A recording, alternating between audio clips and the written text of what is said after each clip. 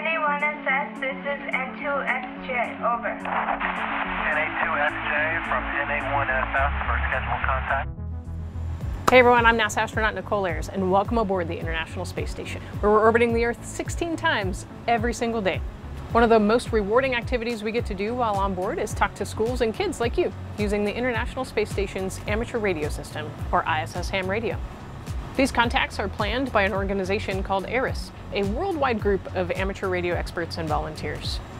ARISS is dedicated to introducing young people and students to science, technology, engineering, and mathematics. You can check them out on the web at ariss.org. This is the equipment here in the Columbus laboratory, which consists of a radio. We've got the transceiver here, we've got a control panel, and we've also got the microphone. Some ham passes also allow for a video connection in addition to the audio. We talk to each other by establishing a radio link between the ISS and your school as we fly over your location. We won't have a lot of time to talk because we'll be cruising over the ground station at 17,500 miles an hour. That's 25 times the speed of sound. So we'll actually only have about 9 or 10 minutes of good radio contact from the horizon to the horizon.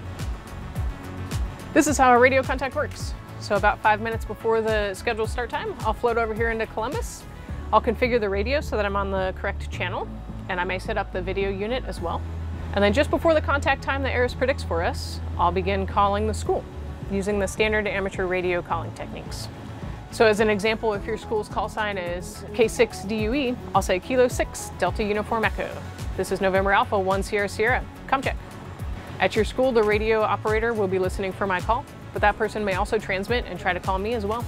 You'll probably have a much more powerful transmitter on the ground than we have up here on board, so I'm likely to hear you guys before you hear me. November Alpha 1 Sierra Sierra. November Alpha 1 Sierra Sierra.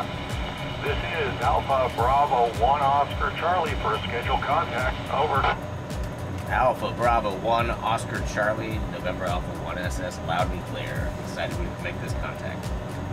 Once we establish the connection and we can hear each other, we can start the best part, talking to you and answering your questions.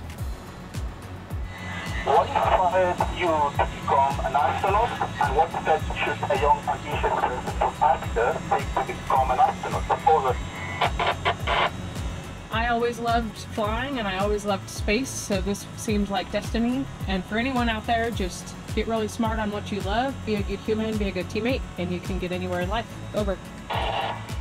After I've answered all the questions, we use the remaining time to say goodbye and end the connection. Thank you to you all. Those were wonderful, creative, and curious questions. That was a blast. Have a great day. After that, I'll spend a few minutes reconfiguring the radio back to voice repeater mode, so hams on the Earth can use it to talk with one another. Then I'll go back to my day job, doing science on board the International Space Station. ARISS is a brilliant opportunity for us astronauts to talk to you students all around the world.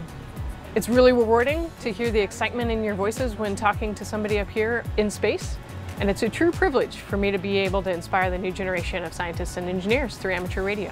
So 73 from the International Space Station.